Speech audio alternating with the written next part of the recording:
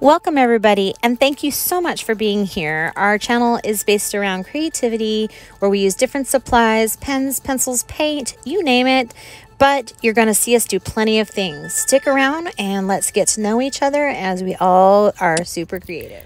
Magical delight. Like, what else can I say?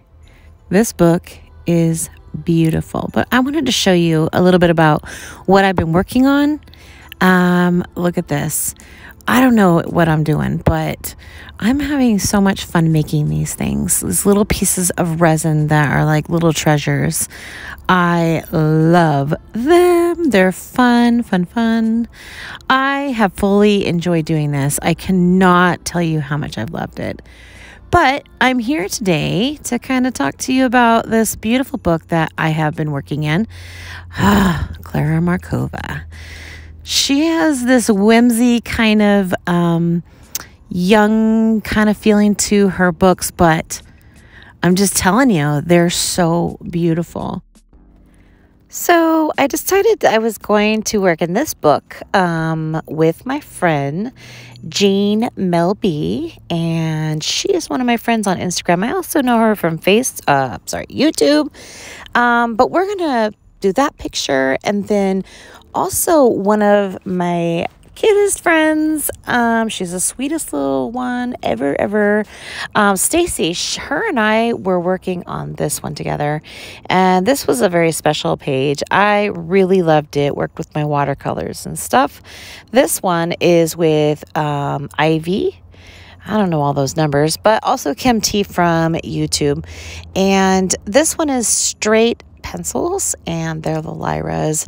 No blending, nothing like that. But what I wanted to do is go ahead and get started on this book, but with these pencils. Oh my gosh, I'm so excited about them. I can't stand it. They are in this awesome box that is really hard to unwrap. It comes with plastic on it. Not even some of the high-end ones come with that. That's weird, huh? Anyway, get rid of that stuff. These are really cool. They are almost like a poly or polychromos, but they're an oil-based pencil. I saw them, and I saw 437 views with like a 4.8. I was like, what? I gotta have this. I don't know what it is, but let's try them. I'm always down for an oil pencil. Like, get real. I love them. Love them. Anyway, this also comes with this little booklet, 15 pages, images of these mandalas. And then it comes with 15 blank pages. Pretty cool. Different type of paper. Never tried it in my life. It almost feels like a watercolor paper, but not. And it has like the texture of a cold press paper, but oh, I don't know. Anyway, it comes with all that. So it is a pretty cool deal. It comes with eraser and also a lovely little sharpener. 3 trays. Check it out. These are all colorful. Guess what? They have numbers. They have names. And they're in the boxes from 1 to 72. They're not color-coded or whatever. And it's got a really cool color chart, but y'all know me. I don't do color charts, so I just picked out what I would normally do with this style of picture. And this is the color palette, and this is what I got. And look at this bad mama jamma. It is a sharp baby. So what I'm going to do is always control my pressure. And sometimes I need to do that with both hands on the paper. I'm pulling back on the pencil as far back as I can because I'm really creating a base rather than coloring. I can't start without a base anymore. I almost have to. I realized something last year when I was learning more coloring is that I was afraid to put the color on the paper. And then I'm like, but duh, I'm coloring. Just kidding, guys. I didn't think that. I still couldn't figure it out for the longest time that you have to have a base as to where you want to go. And we're not trying to go with white.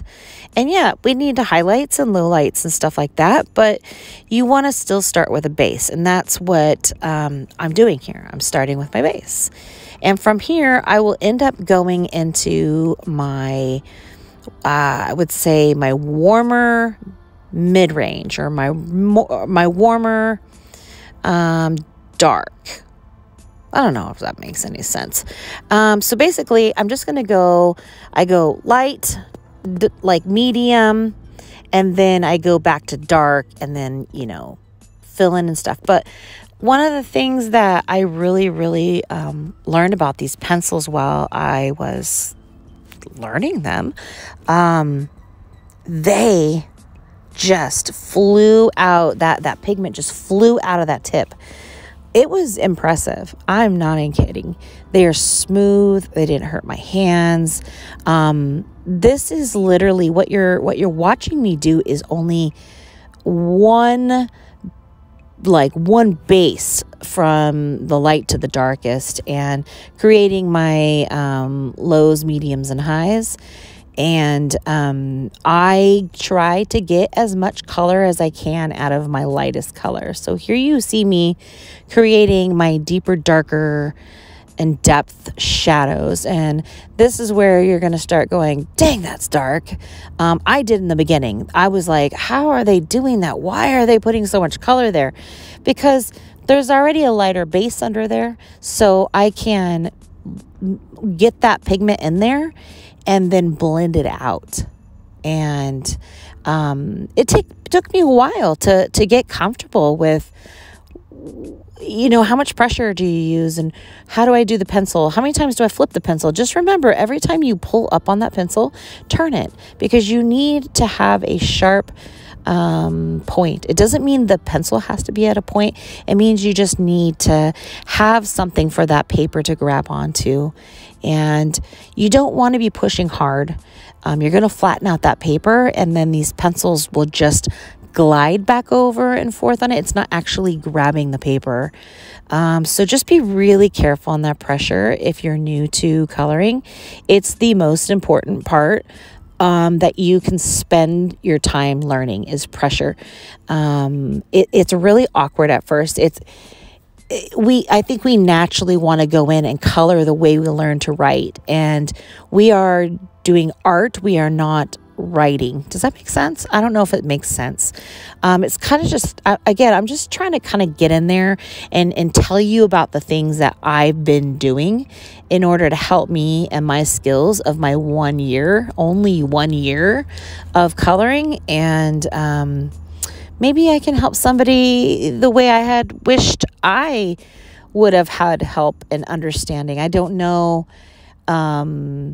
if people explain it the way I'm explaining it, or if you're just freaking confused after even listening to me, maybe.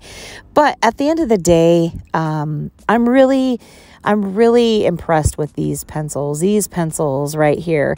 If you are wanting Polychromos Faber-Castell and you cannot get them right now for whatever the reason in the world is, you're going to want to take a look at the end of this video, because you're going to fall on the floor with how inexpensive these are. And the quality that's coming out of these, I am so impressed. So just hang out, maybe listen to a little bit of music. I will come back if I can think of anything else that you guys need me to explain to you. Because you see me just stop right there. I thought that I had grabbed the wrong color pencil. I was almost gonna vomit right there, because I'm no, it's not gonna turn out the way I want to. But I just kept going because it didn't matter. We can fix our problems. We can fix all of our problems, guys. It's just a pencil. It's just a pencil, guys. Just a pencil. Just kidding. I just kind of wanted to talk to you guys. I have too much time on my hand with all these COVID, quarantine, sit by myself days. Obviously, I'm going a little delirious. But, so what's new in van life? We got some things this last week organized. I'm not able to quite do anything right now because my neck is hurt right now. But Cameron's done an awesome job this week of really pushing for our renovation that's coming up. It starts February 4th. That is going to be extremely, extremely stressful. We have to not only pack up everything We are going to reinstall almost everything from the floor up, including solar system, including our water system.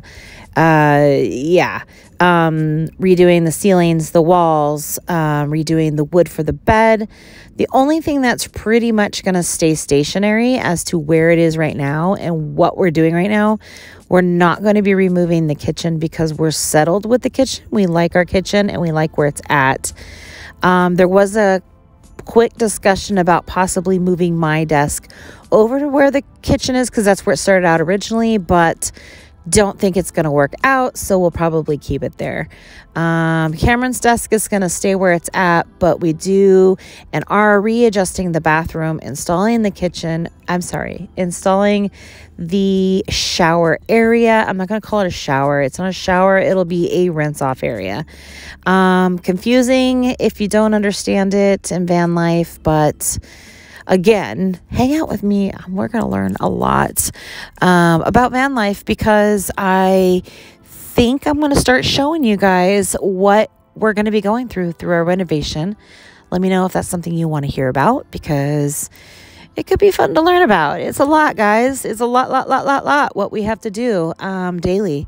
And so in that renovation time, we're doing it in 4 days, guys. 4 days. We're going to be staying in a hotel room the 4 days, and hopefully we can be putting our stuff in there. And we imagine it'll be in totes.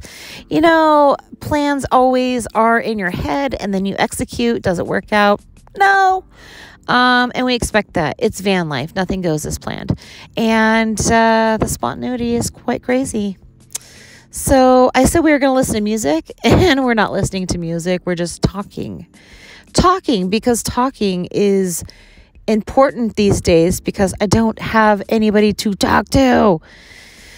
Thanks for being my friends, guys, and coloring with me and keeping me company these days. It's been awesome.